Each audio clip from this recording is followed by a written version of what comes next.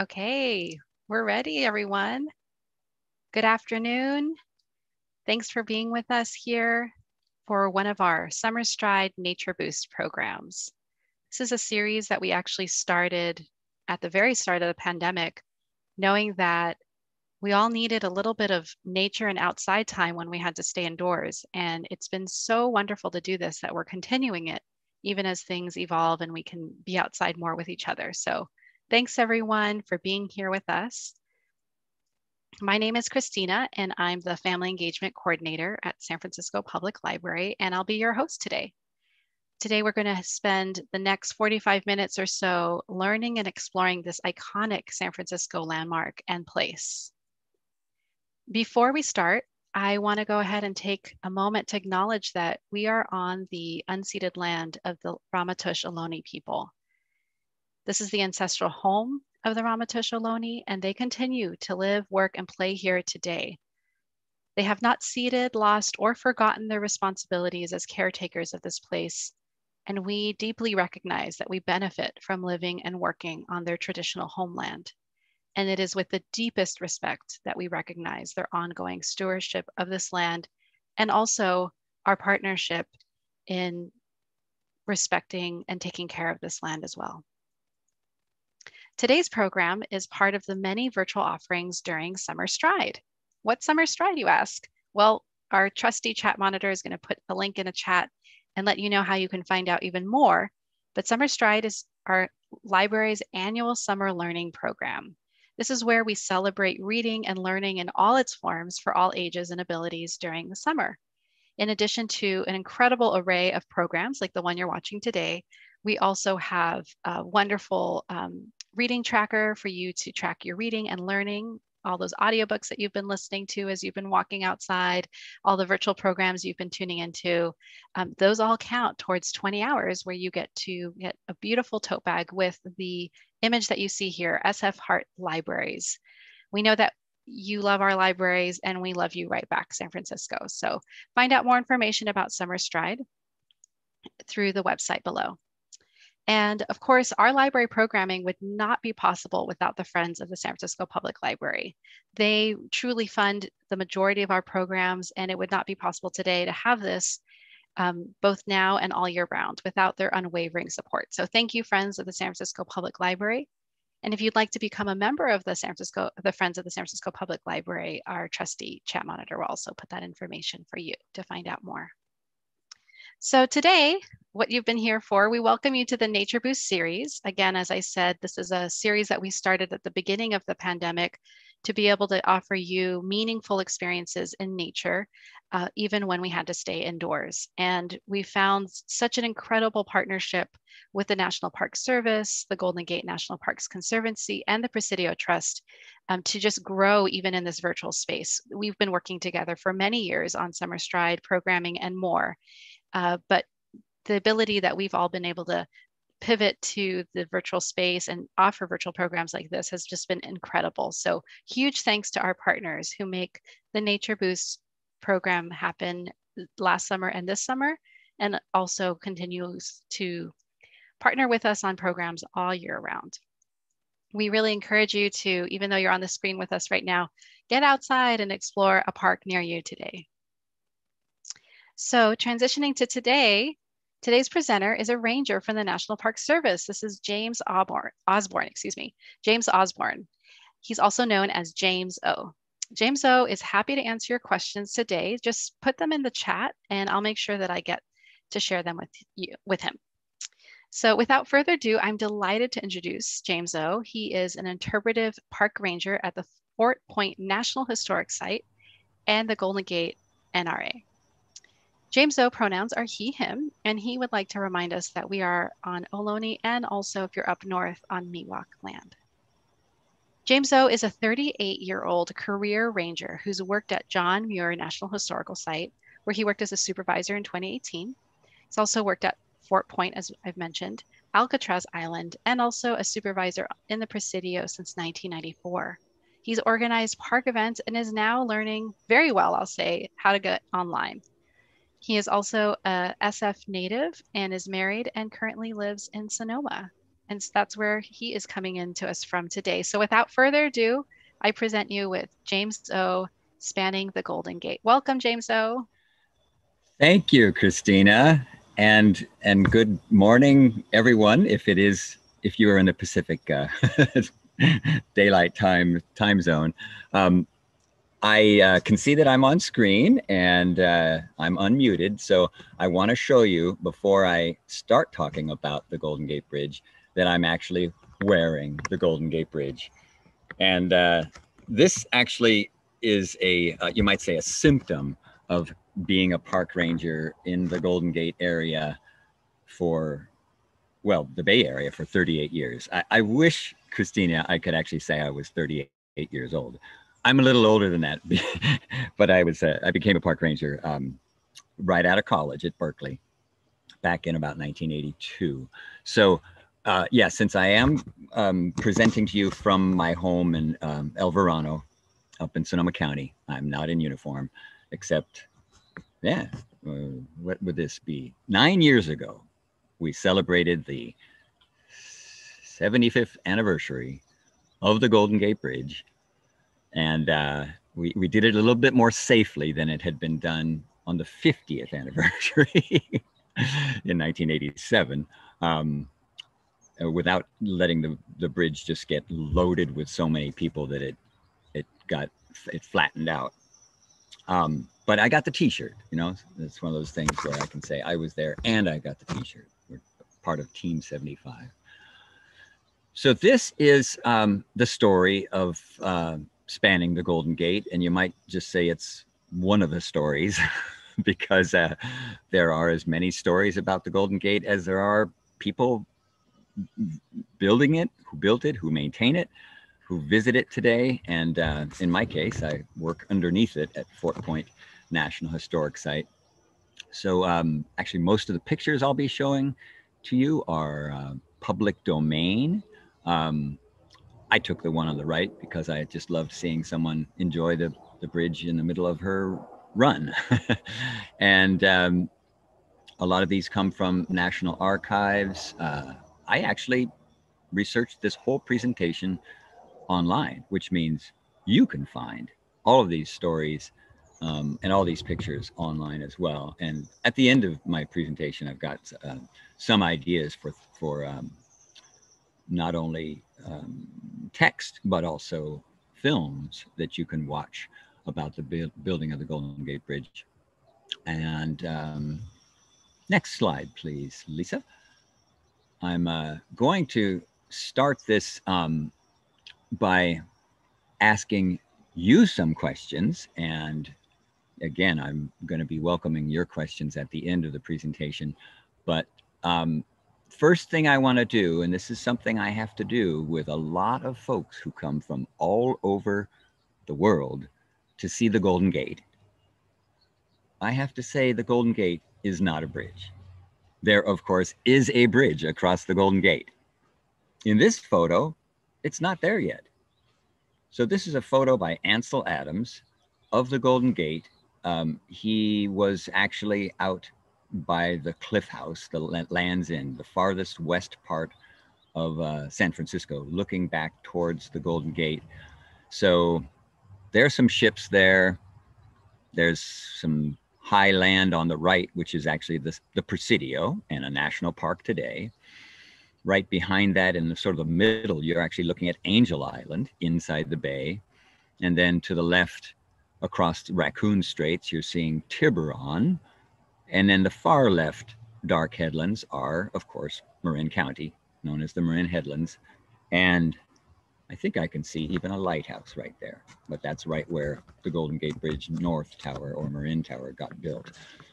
Where I do currently work on weekends is almost hard to see at the very tip. Like maybe my cursor is circling it. That's Fort Point. And I encourage you to visit not just the Golden Gate Bridge, but Fort Point, because as you can see, it existed. Well, it was built during the gold rush. And then the Golden Gate Bridge was built much later, about 80 years later, during the Great Depression.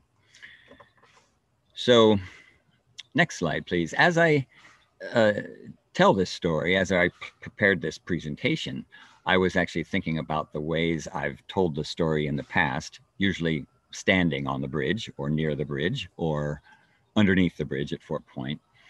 And it is such an overwhelming structure that there's just a lot of different ways to look at it. And when I talk about its construction, I naturally think of how tough it is, how tough it was to build, and even how tough it is to maintain today. So resilience of ideas, the idea of building a bridge where none could ever be built, none had ever been built before, and even, you know, the longest bridge in the world when it was constructed, as well as the resilience of the well, I'm going to be talking a little bit about the promoter, the chief promoter. He's actually called the chief engineer, and that would be Joseph Strauss. And today you can still see him standing right next to a bridge, right next to the Golden Gate Bridge in the toll plaza. His statue is there, about twice as tall as the man was originally.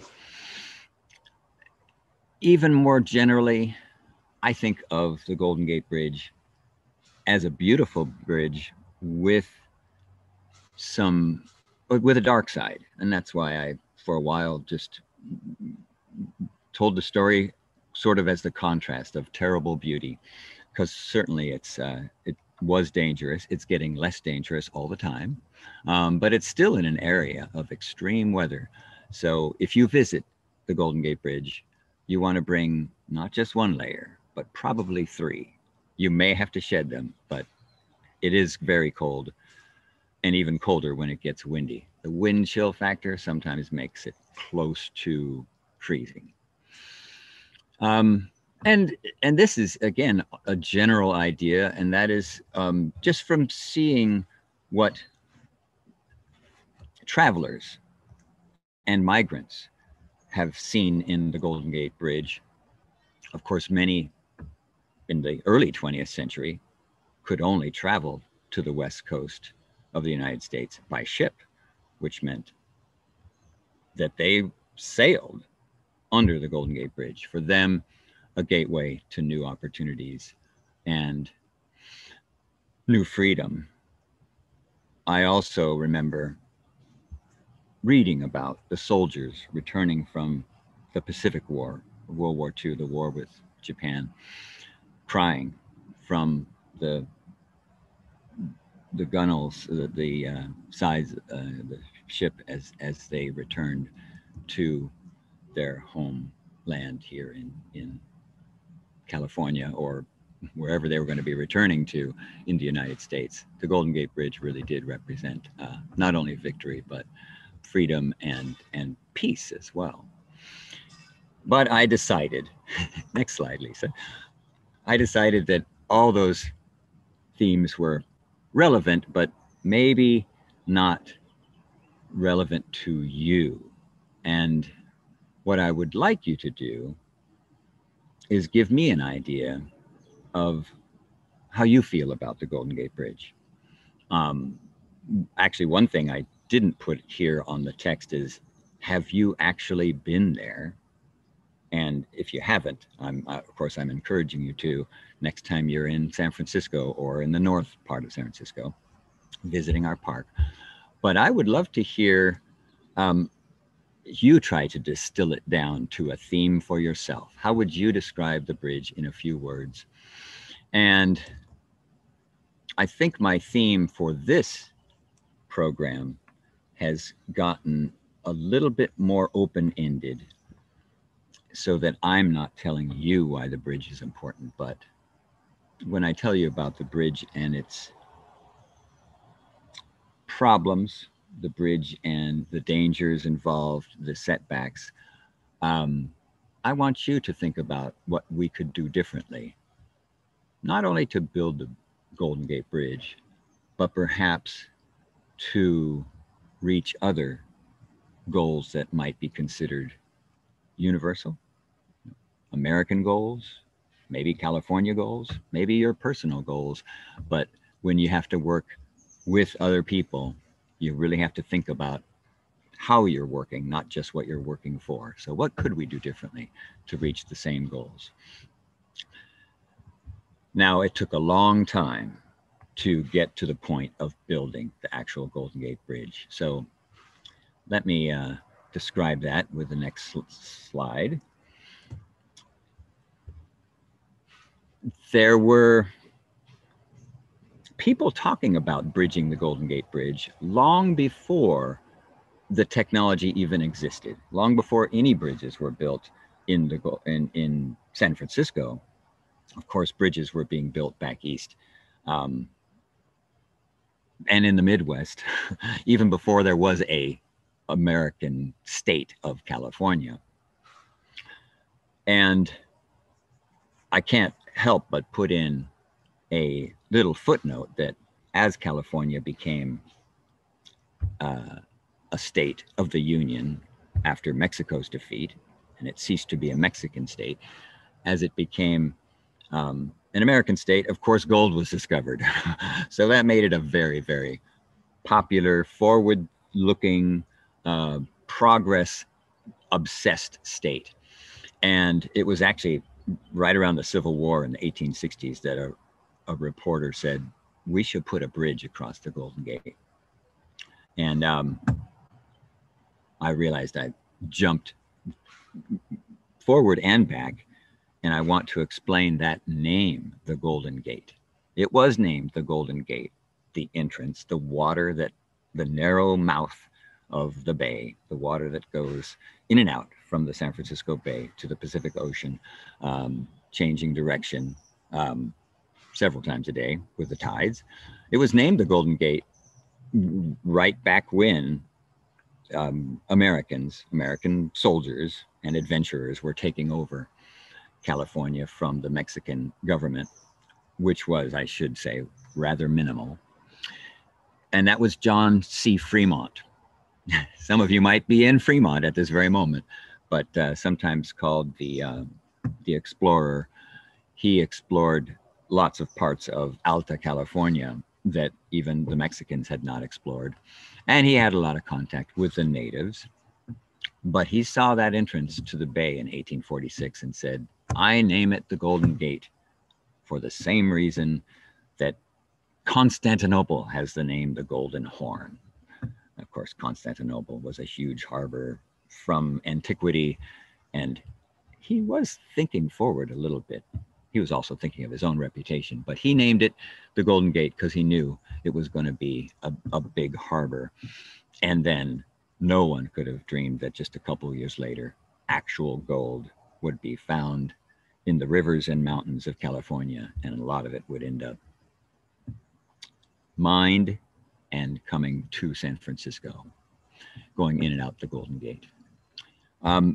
As I tell these stories, I do like to point out that there's a context, and that is that when the Golden Gate Bridge was actually being begun at the cost of over 30 million, which back then would seem like the billions to us today, the country was on the ropes.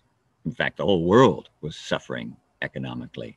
And that means that to get a job building the Golden Gate Bridge could almost be seen as a ticket to, happiness for bridge workers. I'm not going to try to tell all of the stories of everyone who got hired and everyone who didn't get hired, but I do want you to remember the stories of the Great Depression, and maybe even think of the Golden Gate Bridge as the Bay Area's and Northern California's mini response to the Great Depression. There was some federal dollars that went into building parts of the bridge, in fact, more of the roads to the north and south, but it was kind of an amazing public and even more private partnership with the voters of San Francisco and counties to the north. They agreed to go into debt to the Bank of America, which essentially lent the money. back when it was a small bank run by one man, A.P. Giannini, and he said he would lend the money as bonds so that the bridge could be built. Now, he had been convinced by this man, Joseph Strauss, who, as I mentioned, was the chief engineer, who spent the better part of a decade from about 1921, when he was approached by a San Francisco engineer and came from the East to look at the Golden Gate, to plan and to design and to sell the Golden Gate Bridge. And he needed a lot of help. He did a lot of convincing, but for one thing, he had built drawbridges. Most of his impressive bridges in places like Chicago and New York and other big cities in the East were drawbridges, which are impressive because they can open, but they tend not to be very long. Some of you may have heard of the Brooklyn Bridge, another designer and another technology, a suspension bridge. And it became clear in the 20s that to span a narrow but deep arm of the sea, like the Golden Gate, required a large span, longer than can be done with like metal beams or metal boxes. So Strauss did a design, and if you look at it on the next slide, you might be surprised what Joseph Strauss designed. He actually failed to sell this design. This is Joseph Strauss' initial design, which is called a cantilever suspension bridge. And not to be judgmental, but to me, this is about the ugliest bridge I've ever seen in my life. Maybe that's because I grew up next to the real Golden Gate Bridge. But as you can see, he put the towers closer together, and he extended these sort of rat trap cages, that's called the cantilever part. He extended those from the towers to the land, and then a good distance towards each other. And then a fairly short cable is hanging from tower to tower structure to tower structure. It may have been possible. He may have done it if anyone had liked the way that looked. But that was roundly rejected, and that was way before A.P. Giannini stepped up and decided to fund the bridge. And a lot of engineers, a lot of politicians in San Francisco, and even the general public, when they saw this in the newspapers, were like, we don't really think that can be done or should be done. This is around the time, the mid-20s, when Joseph Strauss hired a big team. He already had a team, but he hired a crucial engineer, bridge engineer named Charles Alton Ellis. And he's pictured on the next slide. So I do want you to really see the man who designed the Golden Gate Bridge. He's on the left. And Charles Alton Ellis was an engineering professor. I think he was at University of Chicago University first. Later, he was at Purdue. He had designed quite a few suspension bridges. And most importantly, he knew how the physics and stresses of a suspension bridge worked. And he could do the massive calculations to calculate given the length of the span from shore to shore or from tower to tower, how thick the cables that supported the bridge would have to be, how long they'd have to be, how they'd be anchored, how wide the roadway would be, given that there would be high winds, and how tall the towers would be.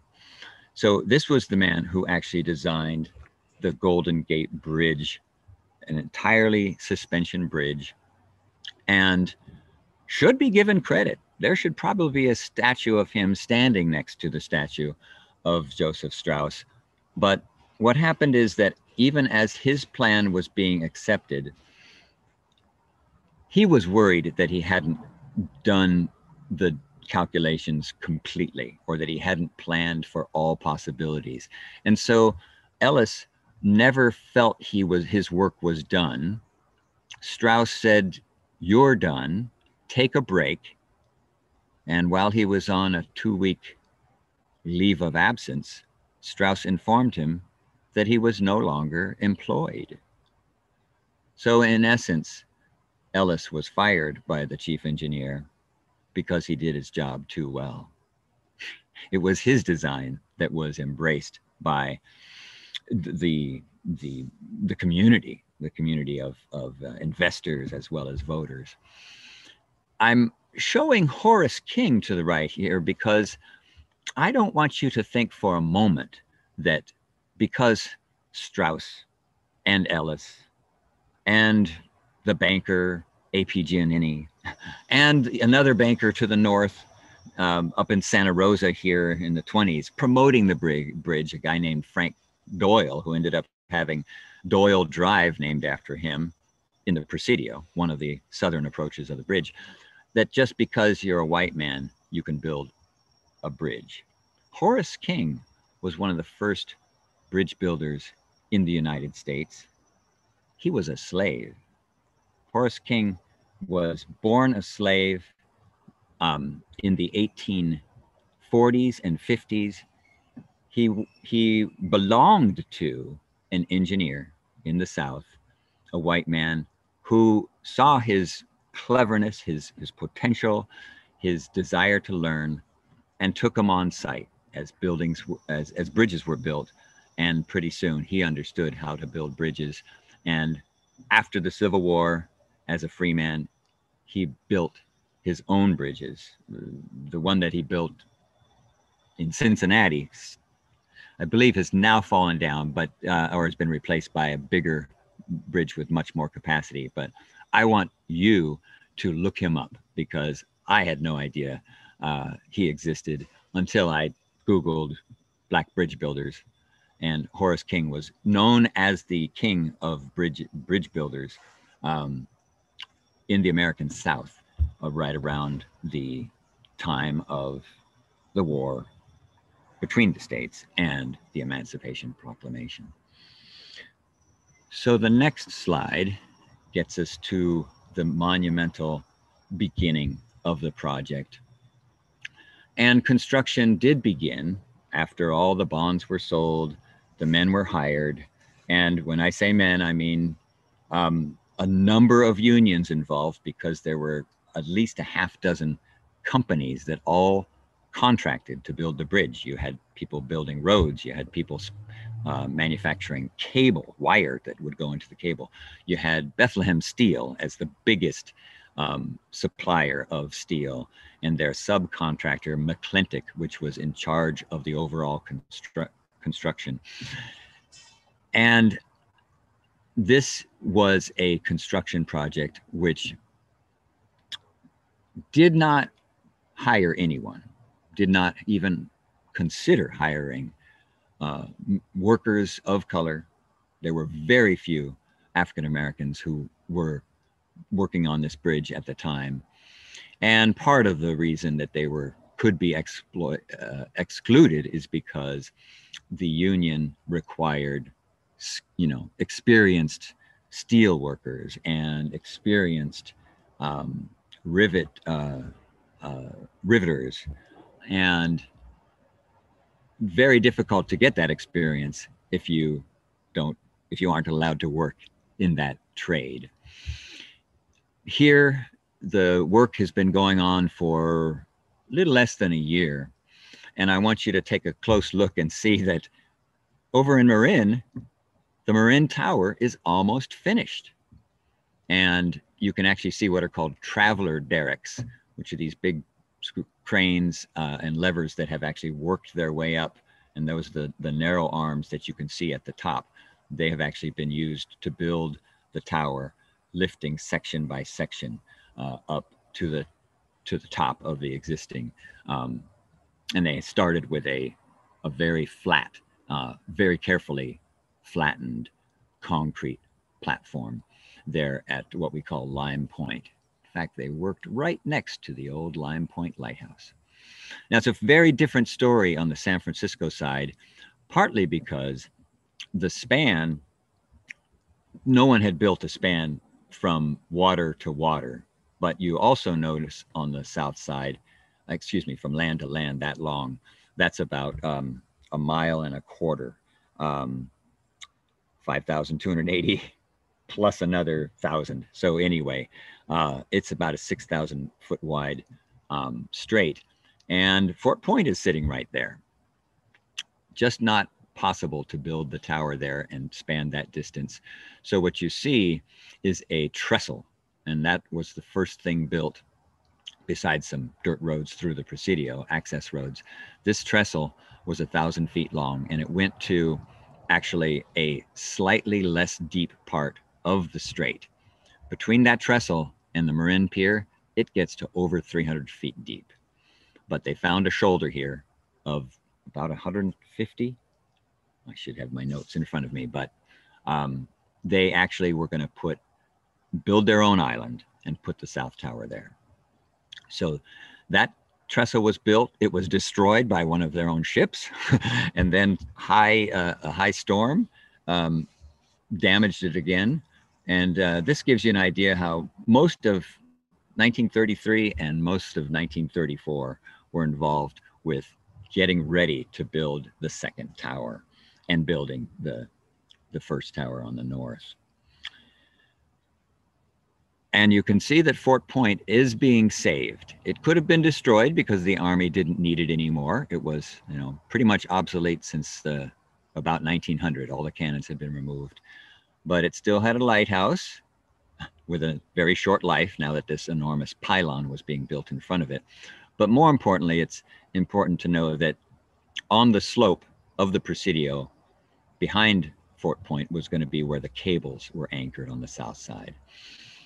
Over on the north side, behind that Marin Tower, in the shoulder, in fact, actually behind that shoulder of the Marin Headlands, is where a huge concrete and stone anchorage was built for the north end. Next slide, please. And this is the main material that actually spans the bridge. I told you a little bit about how the towers were built, and I just want you to picture a bridge held up by wire. How can that be done? Well, there's a company called Roebling, still makes wire for cables. And it existed in the east, not in Steelton, where Bethlehem was, but up, I want to say closer to Ohio. Roebling Cable Company. Oh, wow. I was actually supposed to do a presentation for the Roebling Museum later this summer, but we've lost contact. So anyway, my point is that it takes a wire about the size of a lead pencil and a wire that is continuously, thousands of times, crosses the strait and hung from the towers to make a cable, two of which can hold up the Golden Gate Bridge. Today, you can actually see a cross section of the cable, and that is right in the Golden Gate Bridge toll plaza, right next to the Golden Gate Welcome Center. And it tells you the main span, 4,200 feet, 4,200 feet. I believe no bridge had been longer than 4,000 before this. And you can see every one of the 2,752, no, 2,000, it's a palindrome, 2,700. Yeah, I think that's right, yeah. 2,772, 2,000. Anyway, a lot of wires. They could have wrapped around the entire Earth several times. On the left, you see the men who deal with those wires as they keep being unrolled across the Golden Gate from, looks to me like the photographer was standing at the North Tower, excuse me, the San Francisco Tower, looking in the distance at the Marin Tower. And those men are standing a few feet from drops of about 700 feet, but they're busy taking small bunches of wire and wrapping them up into one big cable. That happened in 1935, and in 1936 those cables were finished. You'll notice they're wearing hard hats, and I do want to mention safety. Next slide, please. This was a bridge built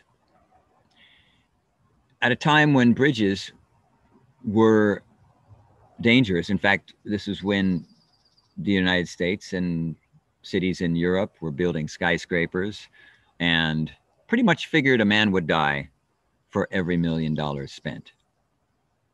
You may recall I mentioned the budget. It actually ended up being $35 million, but nowhere near 35 men died. And in fact, well, there were accidents here and there, some broken bones, and some men falling. There were no deaths until the very last year. So for most of 4 years, there were no deaths, and everyone looked in amazement at this. Hard hats, cables, and clips that tie you to your work when you're working on the side of a tower. And when it came time, well, what you're seeing there are not just the cables crossing the span, but very wide catwalks. So the men actually had a lot of space to work on as they spun the cables over their heads. And this all kept it remarkably safe until the very last few months of construction. Do I want to show you anything else on this photograph? No, just see that the bridge has been spanned, but there is no way to cross except by foot at this point. Hanging from those cables are what are called suspender ropes. They are themselves cables, but they're only about 3 inches wide. Next slide, please. And you can see the roadway, which, because it's heavy and because it's hanging, has to be built out, hanging from the cables, but built out from each tower. What we're seeing in this wonderful left-hand photograph is the San Francisco Tower, which recall is sitting out on an island, and the roadway being built and hung from those wonderfully reflecting metal suspender ropes on either side. So it's a balancing act. You can also see that this photograph was taken from right next to Fort Point, because that's the 4-story tall brick and stone building in the left corner of that frame. Now, how was this done without a single casualty until February of 1937? Well, there was a massive net built, and you can sort of see it jutting out on the left side of the roadway near that crane on the left picture, but a close-up shows how big that net is, and there's 4 or 5 guys in the net making sure that it's got no holes and testing it. And you also see that these men were perfectly fearless. You kind of had to be very, very courageous, or just put it out of your mind what was below you. And that guy who was balancing on the beam shows a certain amount of courage that I know I lack. But of course, if he fell, he would fall into that net. So it all worked. It all really worked. And, you know, with Ellis's calculations and Strauss's leadership, the roadway was completed. And there was a little ceremony in the very center in November of 1936. And then the work on actually building a paved road began, you know, because that was just a metal frame. I shouldn't say just, that's of course the crucial roadway of the bridge. Next slide, please. And you will see another beauty shot, which I think, because it half drowns the bridge in fog, reminds me of not just beauty, but of the dark side of the Golden Gate Bridge, which really, there had been one small casualty in January, I believe, 37. A man just got between a beam swinging towards him and the superstructure behind him, and he got crushed to death. And they suddenly knew that the perfect run of safety was no longer perfect. And a month later, in 1937, the roadway was completed, but what there was underneath the roadway were moving scaffolds that had been used to put in wood forms, because wood forms are needed to pour concrete onto. And once the concrete dries and is supported, it supports itself, and of course a network of metal members, all the wood had to be removed. And that scaffold had been installed. It rolled along the bottom rails, and it had been installed imperfectly, and therefore a whole scaffold with about 20 men on it ripped away. And it's interesting because there were some safety inspectors. Some of Strauss's assistant engineers were literally walking towards that part of the bridge on February 17th, because there had been some reports that it was making weird noises, and they heard a terrible screeching sound as the clamps and wheels gave out. The scaffold fell through the net because it was so heavy, and took more than 20 men down with it. A few were able to escape not only the net and the scaffold, but the impact of just falling the whole distance themselves, and survived with injuries. But 10 were killed, and partially were drowned in that net, in the single biggest tragedy. And it ended up being one first, and then these 10, a total of 11 men killed. And as tragic as it is, it has to be acknowledged that that was the safest bridge of any size built up to that time. Some of you may know that this Oakland-San Francisco Bay Bridge, much longer, but without a really long span like the Golden Gate, was being built at the same time, and 24 men at least, I don't have the complete figures, but died building that. So it wasn't as safe a bridge. It's beautiful today, and it was just a mind-boggling, amazing thing to the residents, the journalists taking pictures, next slide please, and the world when they saw it open on Pedestrian Day, which was February 27th. Wait, I'm sorry. I just was going to write this down. May 27th. Yes, we should all know May 27th because that's when we had the 50th and the 75th anniversaries. But May 27th was the day for pedestrians to walk across the bridge. And with the population what it was, that was no problem. People roller skated, people rode bikes, people walked, they took their pictures. There were no huge crowds. That all changed 50 years later. But the next day, the bridge became mainly a means for people to drive from north to south. And the longest bridge in the world up until the 60s, when a longer bridge in New York, Verrazano Narrows, was built. Verrazano Narrows only surpassed the bridge in length, never in fame. And as these photos show you, it's beautiful from all angles. And while it may not be the longest, it is by far the most famous bridge in the world. And when you think about its construction and its maintenance, next slide, please. I want you to think about something that's been around for 75 years, but is not natural. It's not going to grow back. Will it be here 75 years from now? And what will it take to keep it? Do I take it for granted?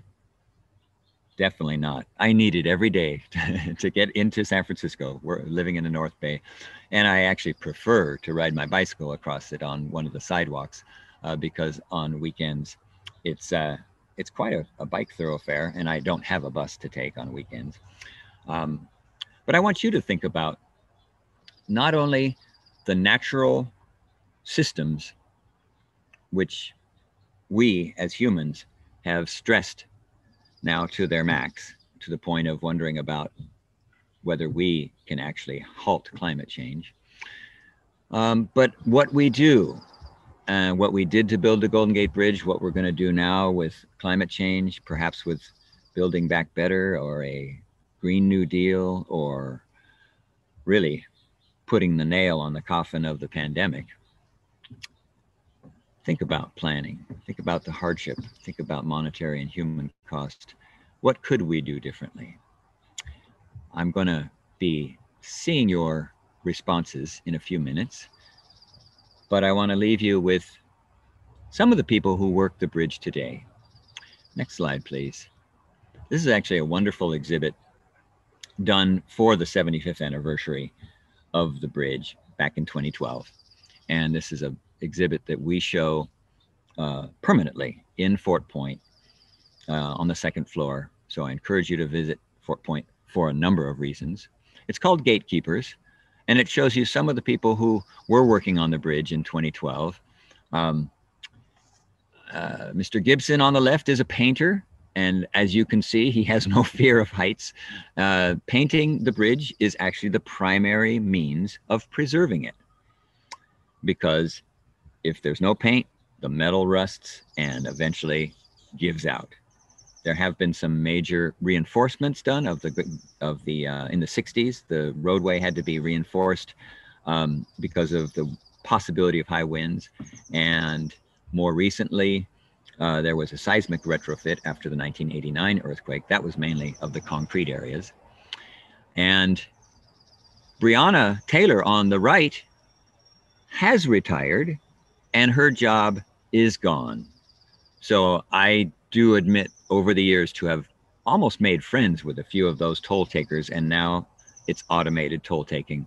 So you won't see Breonna again, but it is a very diverse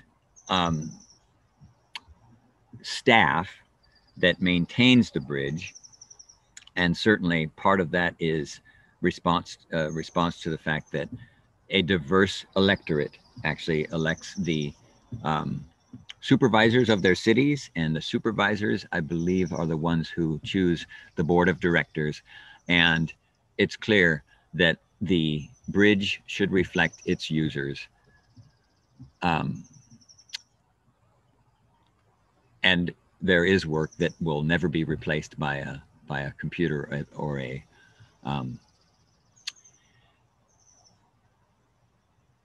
machine.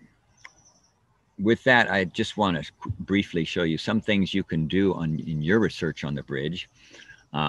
We have not only Andy Freeberg, the photographer, has a wonderful website to show you the people who work around the bridge, and you can look him up. There are some great photos, not only of the bridge being built, but of the area of the bridge even before it was built. Available on YouTube or the Internet Archive. All you really need are these titles. And I've gone through a few books. The most recent book that our state historian, Kevin Starr, maybe recently retired, wrote, called Golden Gate, The Life and Times of America's Greatest Bridge. Very good book. Sometimes I like to be a little less text-oriented, a little bit less detail-oriented. Next slide, please. And these are a couple of the books that I've read in the last year that I've really enjoyed. Dave Eggers wrote a book for all ages about that color, which I noticed some of you have been asking about. The book is called This Bridge Will Not Be Gray, and it tells the story of many alternative colors that may have been chosen, but why International Orange was chosen, mainly for aesthetic reasons, because it was definitely a little bit more expensive than black or gray primer. I do also urge you to look at Carolyn Finney's Black Faces, White Spaces, just to see how public lands have sometimes, perhaps purposefully and perhaps unconsciously, been have excluded people of color. And with that, I want to thank you all, and I'm going to take a look at some of your questions here. One of these Oh, thank you very much. I noticed that there was the question about International Orange, but I'm glad um, to see you thinking about who not only builds and who maintains, but who actually designs.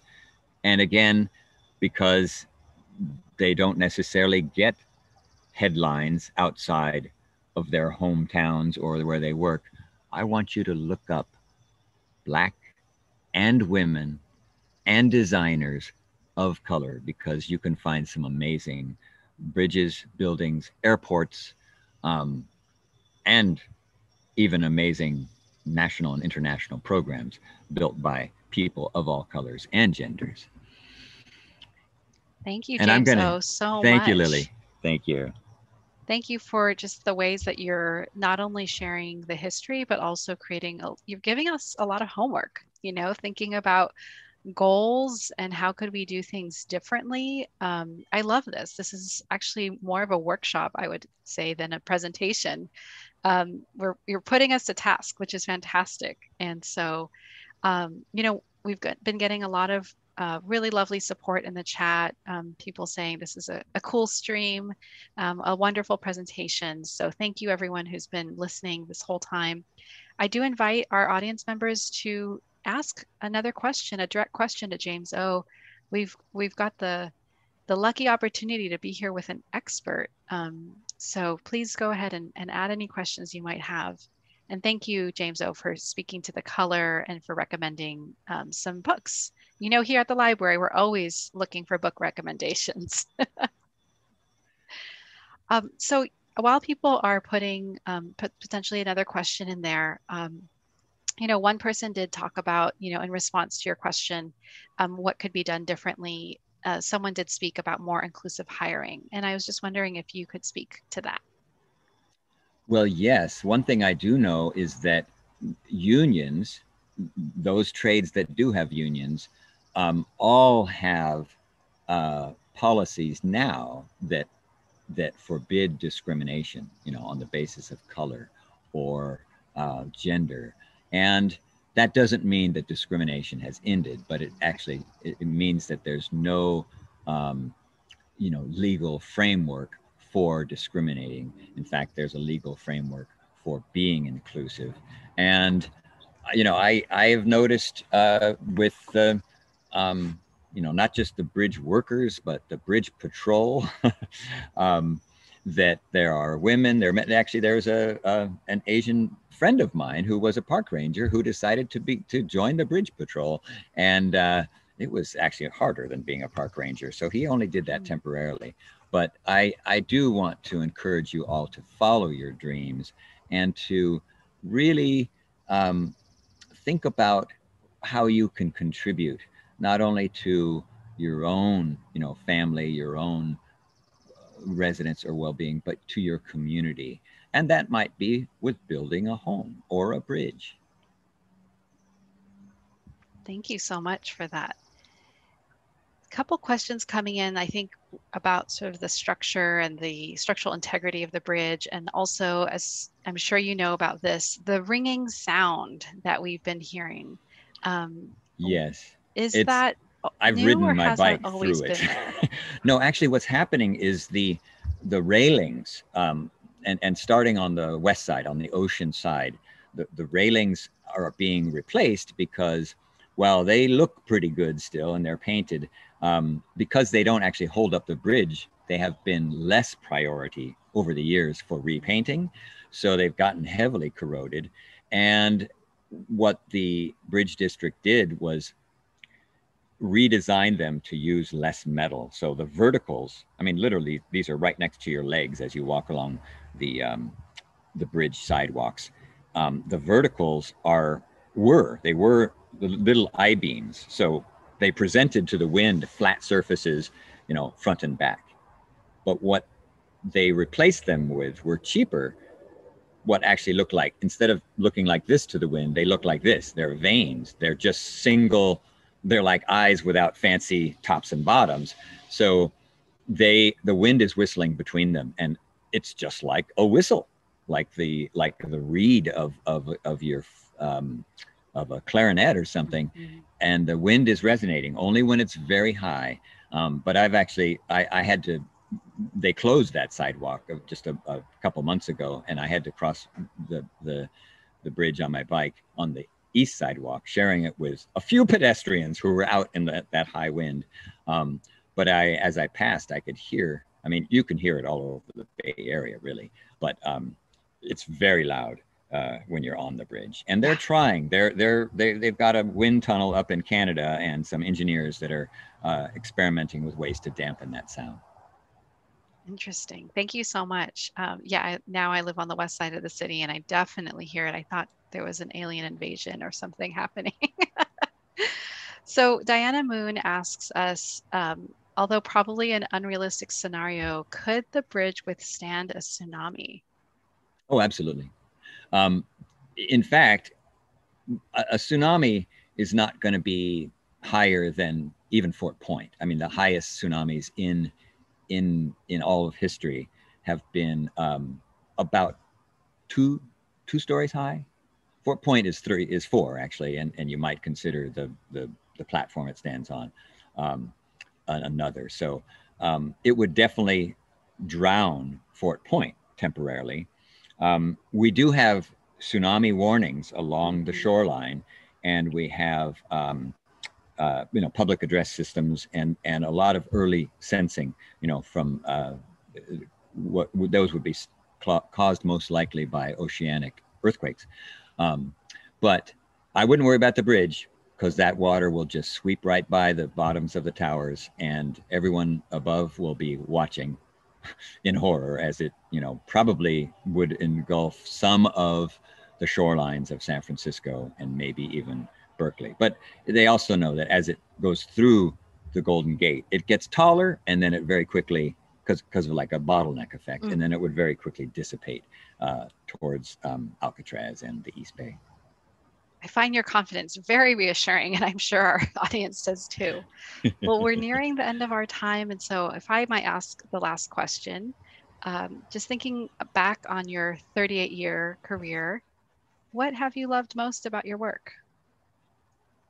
Well, I have to say it's programs like this. I really I love the redwoods. I love the bay. I love the old fort.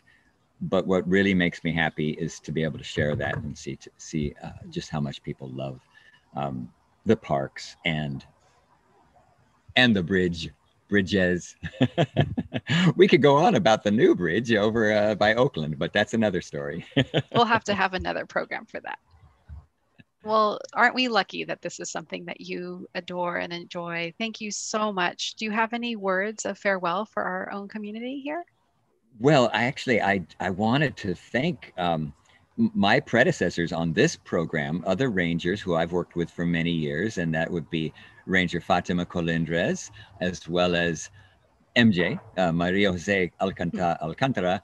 I also want to mention how much I learned from my colleague, who was descended from the Ohlone. She's moved back to be a ranger in Southern California, but she grew up as is descended from the Monterey area, Rumsian Ohlone Indians, because really that is a traditional ecological knowledge passed down verbally, and it's priceless. Thank you so much. I feel like there was such a through line of giving credit where credit is due in your presentation. So I think that was an excellent period just to our presentation today, but we look forward to doing more with you, James O. And thank you everyone for being with us. I think we've had a really riveted audience. The numbers of attendance and have stayed through, so they are sticking here with us. People want to hear and learn about this. So thank you again for coming. Thank you for being here, James O. And if you love today, I hope that you'll join us for our next Nature Boost, which is a twofer it's a blend with our BIPOC Kidlit series that we're having. It's this Tuesday, I believe. Sorry, Wednesday, July 14th. It will be with Ambreen Tariq and, as you mentioned, Fatima Colindres. Ambreen is the founder and author she's the founder of Brown People Camping and the author of a beautiful picture book called Fatima's Great Outdoors. And coincidence that it has Fatima's name. It's not about Fatima Colindres, but Fatima Colindres will be there. So we hope that you can join us all there. That will be at 1 o'clock on Wednesday, July 14th. And that's all, everyone. Take care. Enjoy your parks. We look forward to seeing you either online or at our library locations very soon.